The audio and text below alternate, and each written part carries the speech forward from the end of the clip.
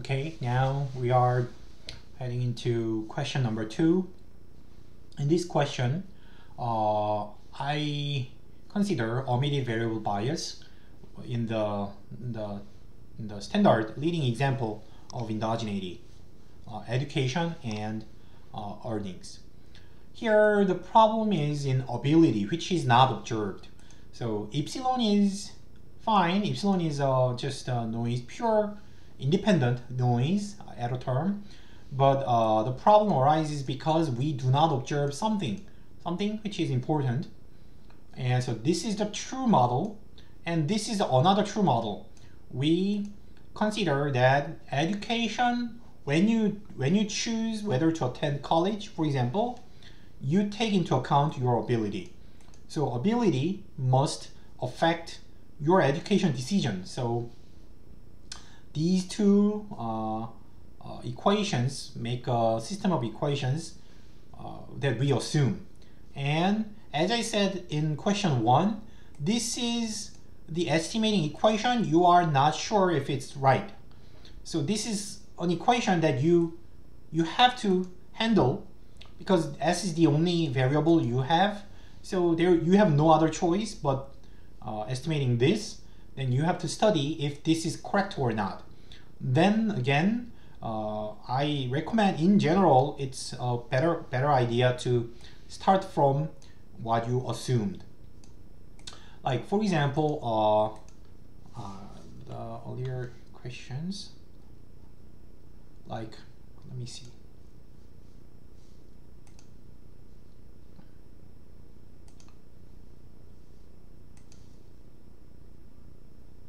So here, Karen considered this equation first. So then in the end you get to epsilon tilde equals something, but there is basically no difference. It's the same thing as what you start from, and what you need is this, and this is not from this derivation. It is from a totally different equation. So I don't know how these two lines are connected. I don't see the reasoning rationale between them, but the reason is because this equation is unknown. Simply, we do not know how this equation behaves, but Karen started from this equation, so something is not going well. Maybe. Let me see. Any comments? It's fine. Also here, Ahmad considered this way. Another problem here is I don't know their relationship. Like there are 5 equations, but what is what? Like maybe 1 implies 3, or 1 and 2 imply 3. So I don't see the how they proceed. So please write something, what and what imply what. I cannot understand if you write that way.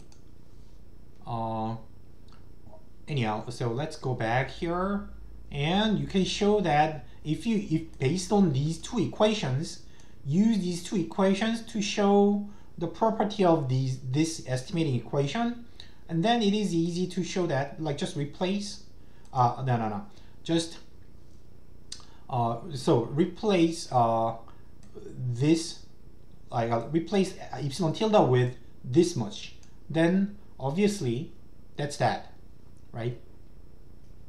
Or you may rewrite a as a function of s and then plug that back into a, then you will get similar equation. Then it is easy. The misspecification bias, it's simple derivation. I'll pass it. Guessing the misspecification bias, you can tell the direction of these guys. Variance is positive. You can guess what is gamma, the sign of gamma and the sign of delta, like lambda, excuse me. Then you can guess the sign, and what is interesting here is what you need is u, because A is A is the common term in the error term and inside S. So U is the independent variation in S that's uncorrelated with this error term. So this shows that U is uncorrelated with each of the error term in the second stage. So it is, if you could observe U, that is that can be an instrumental variable. So it's another approach to think about this question. And let me briefly mention question 3. This is an incomplete question. I think I don't remember why I made up this question. But what I want to show you here is, what I wanted to tell you here is that this assumption does not help. This assumption and this assumption and this assumption does not help. They are normalization. So like we considered location normalization in chapter 1, these demeaning, like mean zero is normalization, does not provide any information about alpha and beta. But what you need is this and this.